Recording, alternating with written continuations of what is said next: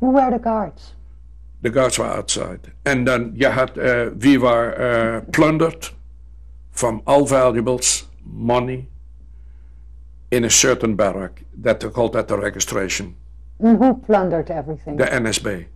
And who were the NSB? The WA. Who were the WA and the NSB? The WA, that was the soldier part of the National Socialists.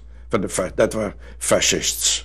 They volunteered to keep order in the camp, and they were the masters. They were very hot-hand. They kicked everybody out of the way. They went around with a ladder and with whips in their hands, you know. Yeah, oh yeah. Well, the German guards were on the outside. Also, order in the camp was kept by the Marchezais, the Dutch state police, who helped by the deportations. I have seen it. I have seen them kicking and beating people around who tried to stay away from the deportation. They kicked them in the trains. I have seen it with my own eyes. And they tried, after the war, they tried to say they were so good in helping. No, no, no. I have seen them doing it. Can you remember any of their names? Yes, Wachtmeester de Jong, very much. The same transport that I had to go with on November the 2nd. November the 1st, that night I was called in. November the 2nd we left. My name was called. And when I go, and there was a young man in my group who tried to sneak away a little bit. And the young grabbed him and beat him, and after that his whole face was one side. So hard he kicked him.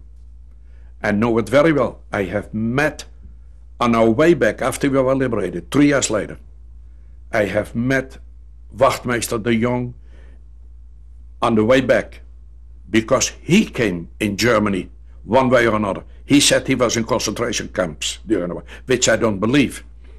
When I confronted him, it's in my book, he said, no, that was my cousin. And I couldn't prove anything. November the 2nd, we were loaded onto trains and drove about 2 days, and on the beginning of the third night, we were in Kosel, East Germany, where our group, the healthy, able-bodied young men, were thrown off the train, and the train went on in the night. We were loaded up to what they call a selection camp up in the mountains, Annaberg, where I stayed for about a week, a short week. And there is where we actually met what being in a concentration camp meant. What do you mean by that? Beating, brutalizing, kicking,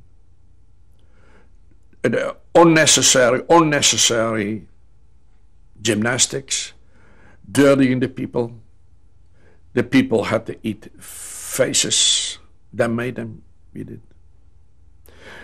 There were people there which I have known in Amsterdam, like Professor Blindeman, a very well-known dentist. In the dentistry he was. I saw him stealing food from the pigs. There were pigs there. I saw him, and that food was from the pigs was located under latrines who were on a elevation. Everything in the latrines went down with the food from the pigs. He crawled into it and ate it. That fast, people then degenerated in the camps. And that was so sharp in my mind that by all the things that I know I have to remember it, I have to remember it. That is one of the first things that I met in the concentration camps.